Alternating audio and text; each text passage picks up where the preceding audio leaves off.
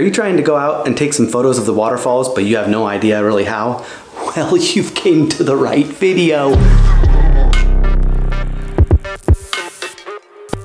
So you've been out to the waterfalls before and you brought your camera, you tried to take a bunch of photos, but none of the photos really met your expectations. But that's okay, because we've got this video now, and I'm gonna chop it up pretty good because I want it to be as short as possible. So let's go ahead and jump right into it.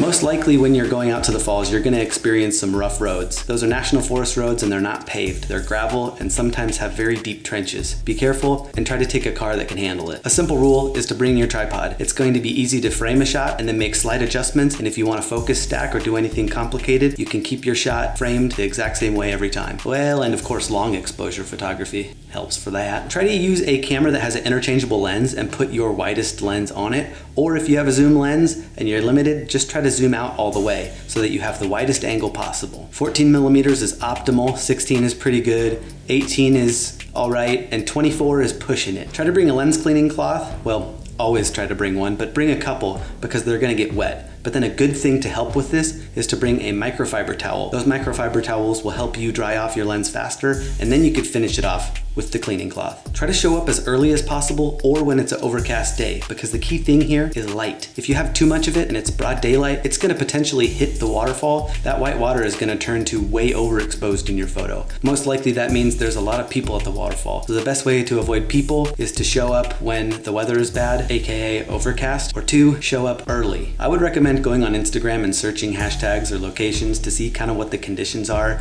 at the waterfall itself. Like for example, there might be a heavy flow, which could translate to brown or murky water, but just go on the internet, kind of do your research, just look at the photos and kind of see what you're going into. When you get to the waterfall and you're trying to find a place to take a photograph, I would recommend hiking all the way down to where the waterfall pools up, or like the base where it turns into a creek, because you can get some good foreground there that leads you into the waterfall, truly just trying to make a good composition. So when it comes to composing your photograph, rethink how you adjust your camera angle. If you want to go horizontal, vertical, change your shot. Really, it just means adjusting your angle and what's in your frame. Choose what you like to see, what you like about the photograph, and put that in your frame. But ideally, what I like to do is take foreground from that creek and make it kind of lead your eyes up to the waterfall, or maybe vice versa. You see the waterfall, it leads you down, you follow the creek with that photo. In my opinion, the longer you look at a photo, the better it is. So give the viewer something to look at more interesting than just the waterfall. Get the creek and the waterfall, or you know, just really all the environment around it. What do you think is best about it? And try to make that photo unique to you. Do not put your tripod in the water. A lot of people don't realize this, but when you put your tripod in the water, that rushing river right on by through your tripod legs is gonna shake your tripod. You might not notice it, but when you get home, go on the computer and look at that photo close up, you're gonna think,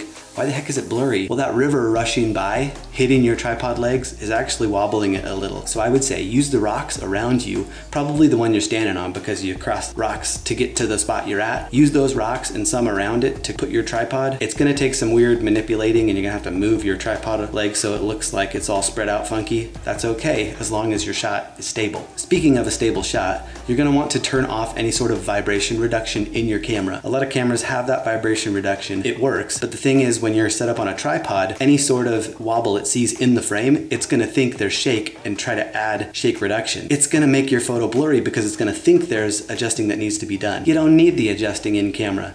You're doing it yourself. If you don't have a polarizer, I would highly recommend buying one or getting one somehow, because it actually takes the reflections off the water. So if you take a photo and you see a lot of reflections, that water close to you that looks like a creek, it turns to white in a long exposure because there's a reflection happening. You're getting the clouds or the sky in your photo. You take that polarizer and adjust it to the right spot, and it's gonna almost completely remove all reflections in your photo, which is pretty cool. And also it adds a little bit of contrast too, so that helps. But Photoshop, Lightroom, all the photo editing programs can't do this effect. So I would highly recommend getting one, or if you have one, definitely use it. So when shooting, turn your camera to manual mode. I highly recommend manual for all reasons, but mainly to keep your aperture at a high number, but not too high. Once you start getting into f/22, that's crazy. You're gonna start bringing in diffraction problems. So I would recommend shooting from f8 to f14 or somewhere in there, because what that does is it gets everything kind of in focus from the foreground to the background. Now you need to focus. This could go two ways. The advanced way is to take two photos. Focus on the rocks in the front, take the photo, focus on the rocks near where the water is falling, take the photo, after, blend them together. For the beginning photographer, I would just say focus on the rocks where the water is falling, like on the sides of the waterfall, and then take the photo. That should be good enough. And when you're focused, you're gonna wanna zoom in and look at the screen, just cross-reference to see that everything is crystal clear. Basically, what you just gotta do is plan your photograph. Beginners don't plan, pros plan. So take that and run with it. The better you wanna get, the better you gotta plan,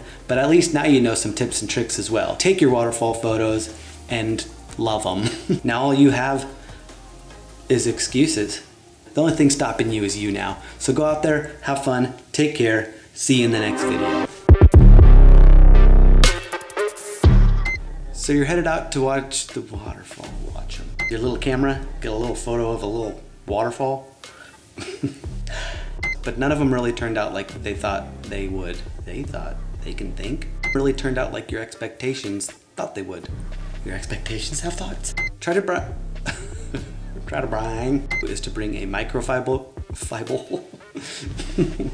and illuminate it way too much to where it's overcast or freak. Have to manipulate the water river rushing, like I'm saying, not. You know, I could get way too advanced with that. We're trying to stay basic here. It screws up your photos, okay? Beat the sun and you beat the people. Beat the people. Take advantage of this video that I just gave you and, you know,